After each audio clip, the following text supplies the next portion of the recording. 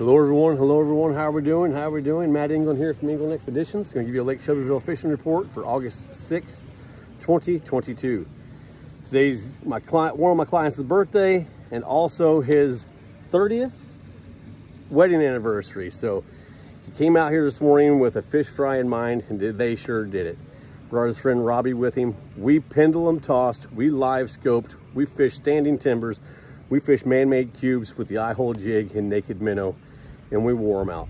We had a great day catching fish anywhere from 12 to 16 foot deep consistently on them cubes, inside the cubes, around the cubes, just getting it there and dead sticking it. If not, pendulum toss it, have it bounce off of the actual cube.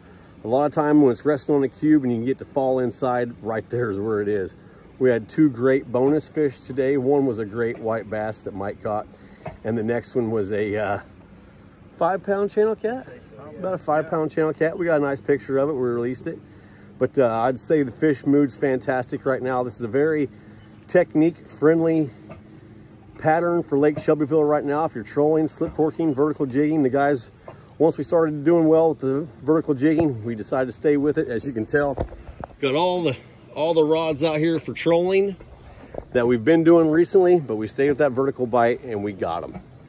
So everyone be very careful coming out here this afternoon or even tomorrow. There are some big boats, some big waves, and a lot of boat traffic. So have your head on a swivel, be safe. Like I always say, come Lake Positive Attitude, leave Lake Positive Attitude, and introduce young adults to this beautiful sport of fishing. Keep that legacy going. This is Matt England from England Expeditions, signing out.